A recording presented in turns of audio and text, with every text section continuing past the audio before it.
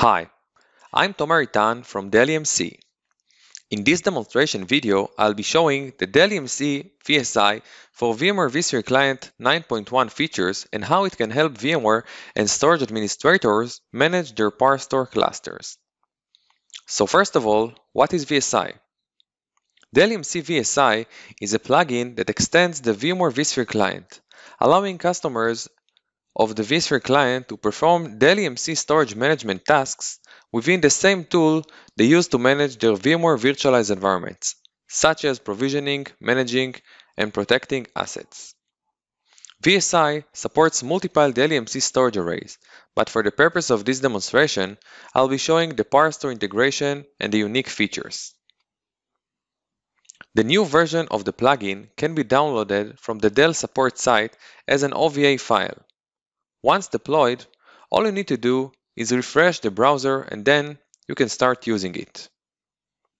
For the purpose of this demo, I'm using vSphere 7 Update Tree with multiple ESXi hosts and clusters. From the vSphere client, I click on the Dell EMC VSI icon, which takes me to the main dashboard where I can find some useful information about my environment. I go to the storage system page and then click on the plus sign to add a new storage array. From the drop-down menu, I select Firestore and specify the IP address or hostname of my Firestore cluster, username, and password. Here, we can enable SSL and import the Firestore certificate. Next, we can provide access to the vSphere users and groups to manage the Firestore array from the VSI plugin itself. Next, we register the VASA provider automatically in order to be able to create virtual volumes and connect them to the vSphere environment.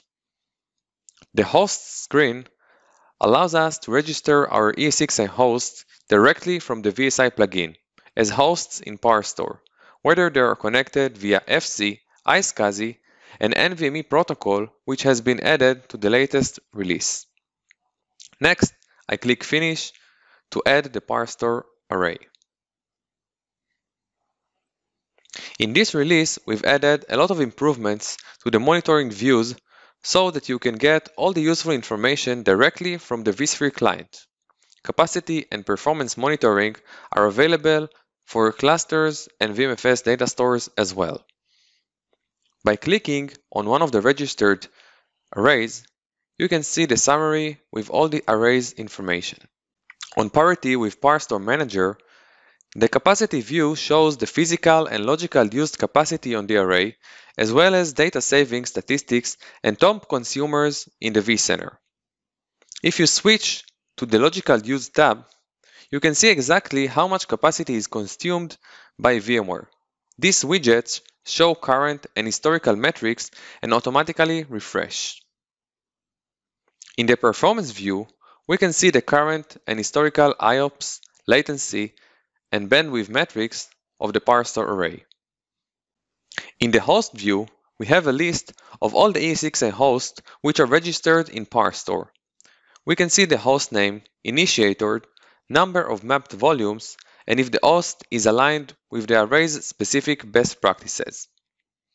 Another important feature I would like to show you is Apply Best Practices option. This feature allows us to easily apply all best practices on a single host or a cluster to maximize the performance. I click on one of the clusters and highlight the Dell EMC VSI actions, and then I click Apply Host Best Practices. The wizard scans the hosts in order to detect which settings are set correctly and which are not, and allows me to pick and choose which settings to apply according to the storage array connected to my vSphere cluster. I can easily select all of them and apply the best practices on all the hosts in the clusters. For example, if I try this on a single host, it shows items with yellow exclamation points for settings that still need to be remediated. Now that the hosts are registered and the best practices are applied, let's continue with some day-to-day operations. I navigate to the Host and Cluster tab and then right-click on my cluster and go to the Dell EMC VSI plugin actions. From this drop-down menu, I select Create Data Store.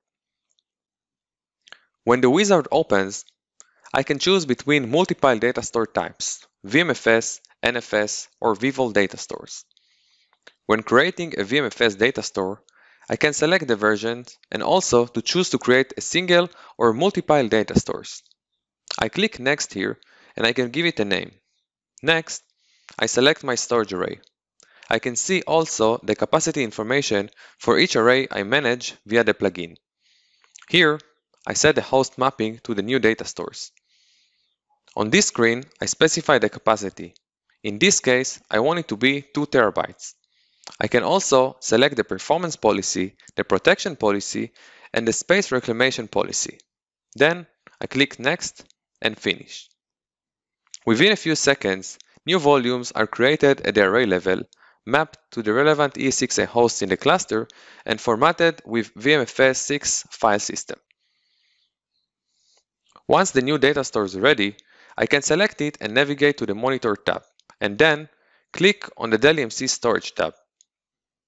From this screen, I can view general information about the data store capacity and DRR. In order to increase the data store size, I simply type the desired size. So for example, I want to increase the data store size from 6 terabytes to 8 terabytes. I type the new value and click Save. In the background, the array extends the volume and then the host extends the data store to the new size. If you look at the data store summary view now, you can see the new size. The VSI plugin also supports on-demand space reclamation, as known as ANMAP, of VMFS 5 and VMFS 6 data stores, in case you choose to disable automatic space reclamation. This operation allows us to free up the dead space which is still occupied at the storage array level after virtual machine's deletion or migration, and saves a lot of space. By clicking on the performance view, we can get both live and historical information on the volume performance, including latency, IOPS, bandwidth, IO size, and queue depth. Under the Configure tab, we can perform additional useful operations, such as hosts mapping and snapshot creation of that data store. During the array registration, we have the option to register the VASA provider. This allows us to create vVol data stores as well. Very similar to the VMFS data store creation, I navigate to the Host and Cluster tab and then right-click on my cluster and go to the Dell EMC VSI plugin actions. From the drop-down menu, I select Create Data Store and then select vVol block. I specify the name and the storage array I want to create this vVol from. I can also enable quota to limit the vVol size. Then I click Finish to complete the task. Within a few seconds, the virtual volume data store is created and accessible to all the ESXi hosts in the cluster. Another useful feature is creating RDM disks via the VSI plugin. In order to do so, we navigate to the virtual machine and click on the Dell EMC VSI tab. Here, we click on Create RDM. Then, we can specify the RDM settings and then select the Firestore array. Next, we set the size and the performance and protection policies. We click Next to review the settings and Finish to complete the task. In the background, you can see tasks of volume creation and volume attachments. The same way, we can delete RDM disks directly from the vSphere client. This removes and deletes the RDM from the virtual machine, as well as the LAN from the storage array. VSI 9.1 introduces Firestore VM level restore from snapshot. As you can see, I have a Windows SQL virtual machine running. By navigating to the Configure view and selecting the VSI tab, we can see the data store this VM is running on. If I click on it and navigate to the snapshots view, I can change the data store protection policy, which is mapped to a snapshot scheduler, and I can also create a manual snapshot. It is possible to set a retention policy to automatically delete the snapshots after a while. Now, let's assume that something really bad happened to our virtual machine. For example, a ransom attack. With VSI, we don't need to worry at all. Within a few seconds, we can restore the virtual machine from the snapshot we manually created or one of the scheduled snapshots directly from the vSphere client. I navigate to the Host and Cluster tab and then right-click on my VM and go to the Dell EMC VSI plugin actions. From this drop-down menu, I select Restore VM and then the relevant point in time and click Restore. During the process, a volume is created from the snapshot and mapped to the relevant ESXi host. The existing virtual machine is powered off and deleted from the data store. Next, the VSI plugin registers the virtual machines from the snapshot data store and storage remotion it to the original data store. Then, it renames it and unmount and deletes the snapshot volume. This allows us to easily and quickly recover our virtual machines directly from the storage snapshots and back to normal operation within a few seconds. As you can see now, the SQL virtual machine is up and running again.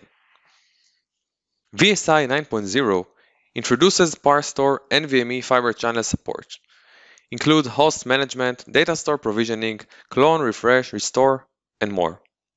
VSI 9.1 introduces Firestore NVMe over TCP support, allowing customers to view NVMe fabrics information, viewing hosts, adding hosts, data store provisioning, creation of thin clones, etc. I navigate to one of my ESX hosts and click on the VM kernel adapters. This host has an NVMe over TCP VM kernel adapter enabled. In addition, I created a virtual NVMe over TCP adapter and registered my Firestore ports. I navigate to the VSI storage system views. This screen allows us to register our ESXi hosts directly from the VSI plugin as hosts in Firestore storage array, whether they are connected via FC, iSCSI, or NVMe protocol. I click on the plus icon and change the protocol type to NVMe, and then select my ESXi host and click Add.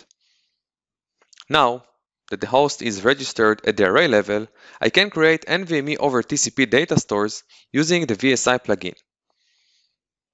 I navigate to the Hosts and Cluster tab and then right-click on my host and go to the Dell EMC VSI plugin actions. From this drop-down menu, I select Create Data Store. When the wizard opens, I can choose between multiple data store types. I click Next here and then I can give it a name and select my storage array. I can also see the capacity information for each storage array I manage via the plugin. Here, I set the host mapping to the new data store. I switch it to NVMe and then select my NVMe over TCP host. On this screen, I specify the capacity. In this case, I want it to be 2 TB in size. I can also select the performance policy, protection policy, and space reclamation policy, which is also supported with NVMe protocol. Within a few seconds, new volume is being created at the array level, mapped to the relevant ESXi host via NVMe over TCP protocol, and then formatted as VMFS 6.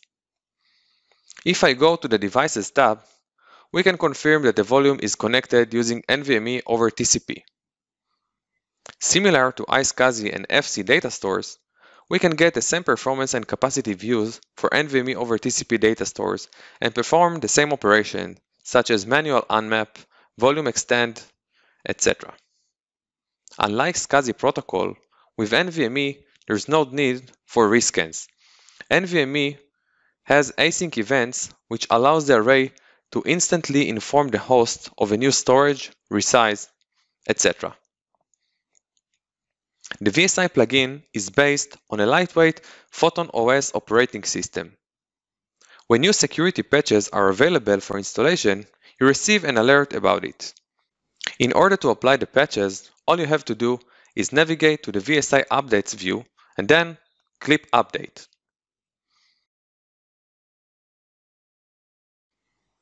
I really hope you find this demo useful and thank you very much for watching.